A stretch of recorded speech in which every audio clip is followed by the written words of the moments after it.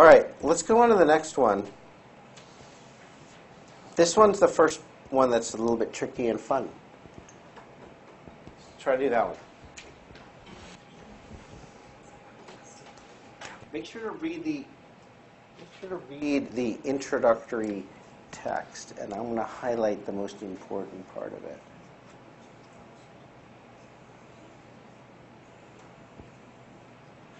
This is the thing that is like constant across all accumulations.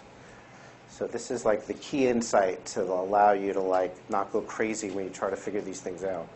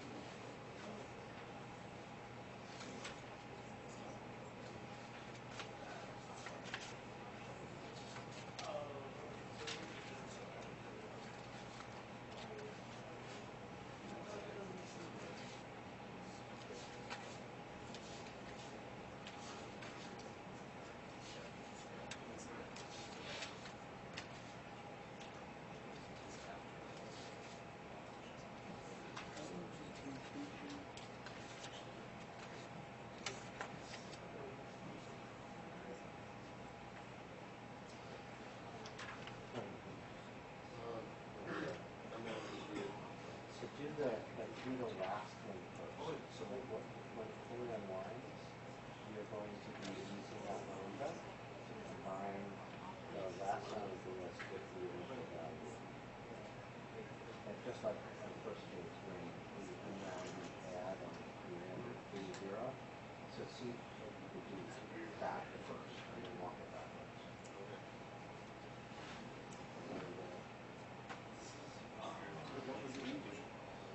So, okay.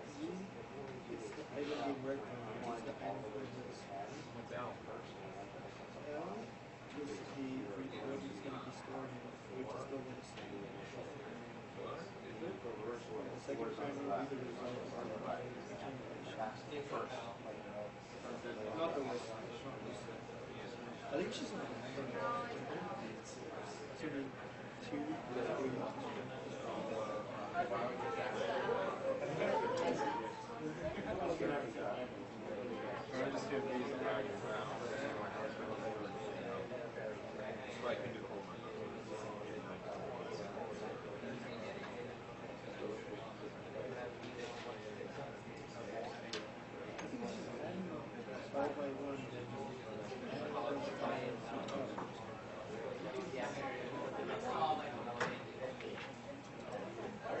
I copied this out of the bracket manual, so I should have done that.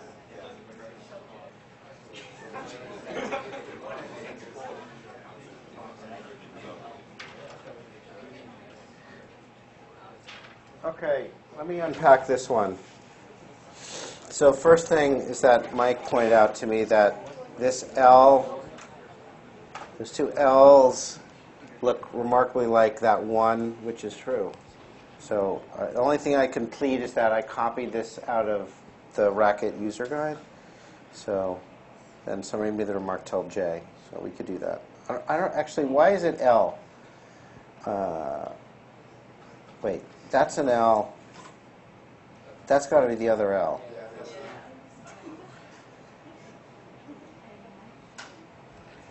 So why is it L? Like, why did they choose that symbol? Yeah. Because it's a list, yeah. So the key insight here is that as the recursion unwinds, you're going to have two parameters to the op, right? So this lambda becomes the op in accumulate. It's going to have two parameters. The second one, which is named L here, is the result of the prior, well, it's always the result of the prior accumulation. In this particular case, that's going to be a list. That's why they named it L. And V is just a value.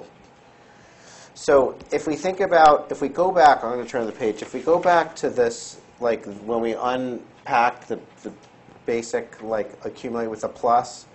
The first actual addition is the last item of the list gets, bless you, gets added to the base case. That's going to be the script for all accumulations, the full right style ones. So if we go back to this, the first time this lambda gets to fire is it's going to combine the 4 with empty list. So it's that lambda expression, I'll write it out. Lambda of a value and a list is going to cons together, adding 1 to the value with the list that was already produced. That's a lambda expression. Do I need a close paren? Yeah. That whole thing is the lambda. Sorry, this L is looking like a paren. Okay, so now that is going to get applied to the first time it fires. The recursion is going to be unwound to the point where it's like, okay, I've got a 4, and then this was a recursive call that was the base case where the list was empty, and it spat back the initial value, which conveniently is empty list. So it's going to combine 4 with empty list. And then, so this one is a lot like the one that we just looked at of just handing in cons to do the combination. But here, it's consing together the result of incrementing the value to empty list. So that produces, that the 4 gets incremented and then it gets cons to the empty list. So it produces a list of the number 5. And then that becomes the prior accumulation for the next thing. So it increments 3 and conses it to that. So then you get, the next step is you get the list 4, 5. There's space in there. And so on, so that when you're all done, you've incremented each item, and from right to left, cons them together. That's what you get.